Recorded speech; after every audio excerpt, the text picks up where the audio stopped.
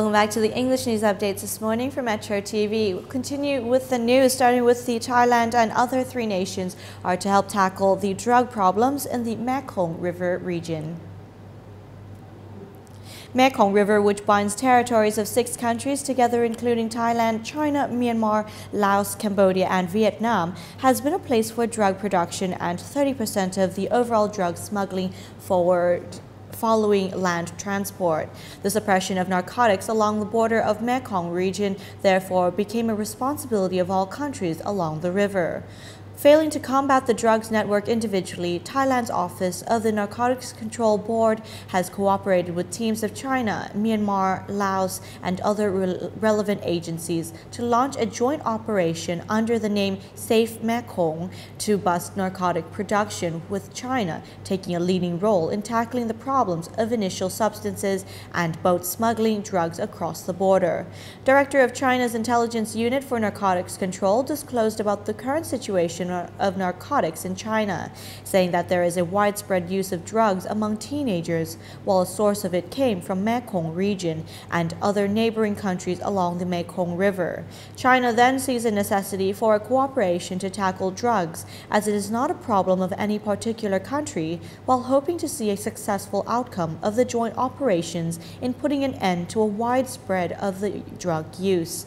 As for Myanmar, despite limitations in accessing the problems, the Myanmar Authority has provided information based on the military cooperation. As for Laos, the country will take care of drug smuggling from the northern to the northeastern parts. After meeting of representatives of the 4 nations involved, an inspection in the areas risky for drug transport will be introduced. Authorities of the 4 countries will later conduct a thorough inspection in their countries before forwarding the results to the Joint Operations Center in Chiang Mai Province by the mid of January 2015 as an information for suppression of drugs in Mekong River region in the future. Taking a look now at some news from the Interior Ministry, in which it has instructed all provinces to strictly monitor vintage shops as a preventive measures for explosion incidents.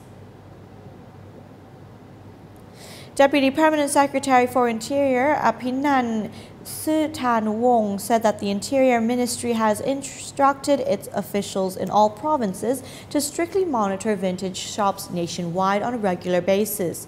The instruction was to prevent a repercussion of explosions at vintage shop in central Bangkok in the past few months, leading to injuries and death of people nearby, as well as damages to local people's properties. The cause of the incident was a lack of knowledge of the vintage shop owner and a failure to comply with the related laws and regulations. Mr. Aphiwan said further that the ministry also asked for coordination from all public and private units where there are places for weapon drills to exercise caution in keeping their weapons to prevent any possibility of accidents and to ensure the safety of the public. Turning to more administrative news now, in which the President of the National Reform Council has said that he is confident that the Constitutional Drafting Committee will handle all proposals for the national reform with reasons that best fit the country's context, while the meeting of the next NRC is to be called on for December 15th to the 17th. After collecting public opinions, a list of proposals from subcommittees of the National Reform Council on 18 reform aspects could be concluded as follows. On the political reform, the subcommittee has proposed the Prime Minister and the Cabinet from direct election, 350 members of the Parliament from constituency-based elections, and 154 senators from both election and appointment. On the country's administration, the subcommittee has proposed for a Committee on National Ethics and Good Governance to be installed to improve mechanisms of good governance for the country. On legal and judicial process reform, the subcommittee has proposed that state officials in judicial processes should be refrained from holding stocks in state enterprises, and that an appeal court should be introduced for the criminal court for a person holding political positions. On local administration reform, the subcommittee has proposed that local administrative bodies should be more financially independent from from the central administration by holding 60% of state's revenue collected in its area. And on education and human resources reform, the subcommittee has proposed for specialized committees in each area to be installed and for the government to introduce a pension system for people. Continuing with news from the Constitution Drafting Committee, the president of the Advisory Board for the Constitution Drafting Committee, or CDC, voiced a concern saying that the Prime Minister from a direct election may not be suitable for the country. President of the CDC's Advisory Board, Prasop Sukbundet, expressed his personal viewpoints about a proposal for the Prime Minister from direct elections, saying it was one of the proposals with a good intention for the country. However, he reasoned as no country has adopted the system so far, Thailand should not try it, as if if the Prime Minister is directly elected by the people, there will be no way to impeach him afterwards, leading to public disorder in the future. Mr. Prasop Suk pointed out that the same system would be better in practice, and setting stricter qualifications of Prime Minister is more likely to be the way out. As for the process of the drafting of a new constitution, Mr. Prasop Suk said, after hearing opinions from all CDC members on December 15th to the 17th, the committee will conclude all viewpoints proposed to them, including the National Reform Council, the National Legislative Assembly, the National Council for Peace and Order, and the general public, and brought each issue into discussion in the meeting before drafting them in the new constitution. On to more news from the NACC, or the National Anti-Corruption Commission. It has asked for the thorough revision of proposals of the national reform, while the Prime Minister affirmed the heart of democracy must be of a majority voice with a minority voice included.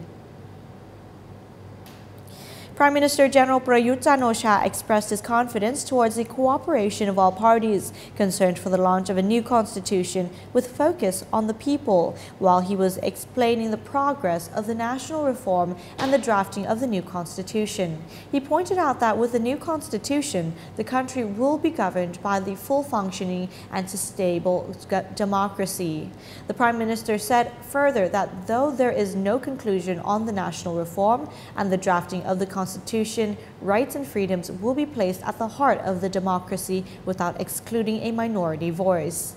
Meanwhile, President of the National Anti-Corruption Commission, Pantep Klan Norongran, voiced his opinions on the reform of independent organizations and the constitution drafting process, saying opinions of independent organizations should be taken into consideration to ensure effectiveness. He also said that he does not agree with the proposal to reform that will allow the NACC to directly file a case to the court and to offer no statute of limitations for corruption cases.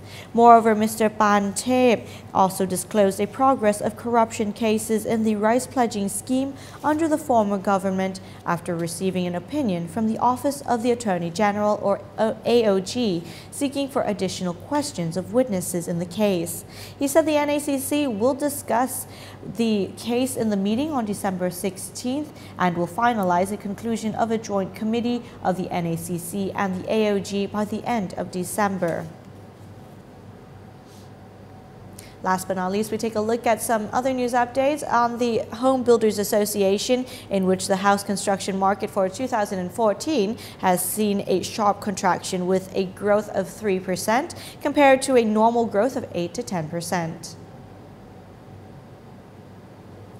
Head of the Thai Home Builders Association, Sithiporn Suwansut, said an evaluation to the house construction market throughout 2014 nationwide found that the market did not grow according to the previous speculation of 8 to 10%, a total of 4,800 to 5,000 units at the value of more than 14 billion baht. He added that this year will be able to grow by merely 2.5 to 3%, a total of 4,100 to 4,200 at the value of more than 12 to 13 billion baht.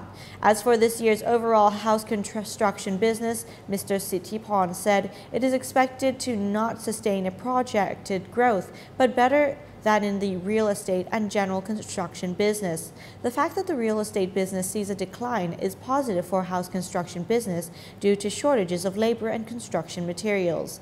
Mr. Sithipan said further that many house construction business owners has positioned their business in a clear way in their marketing campaign, such as energy-saving houses, luxury houses, small-sized houses, and houses in rural areas.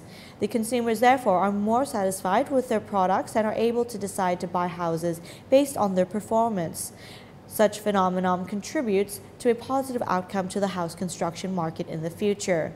However, head of the Thai Home Builders Association said the association expects a slight growth in the house construction market of 2015 at more than 4,200 to 4,300 units at a value of 15 to 16 billion baht or 3.7 billion baht. He pointed that the members of the association have been focused on an increase of the business standard to enhance their competitiveness. Those are the news updates for this Monday morning. We'll be taking a short break now. After this, we'll be taking a look at the traffic.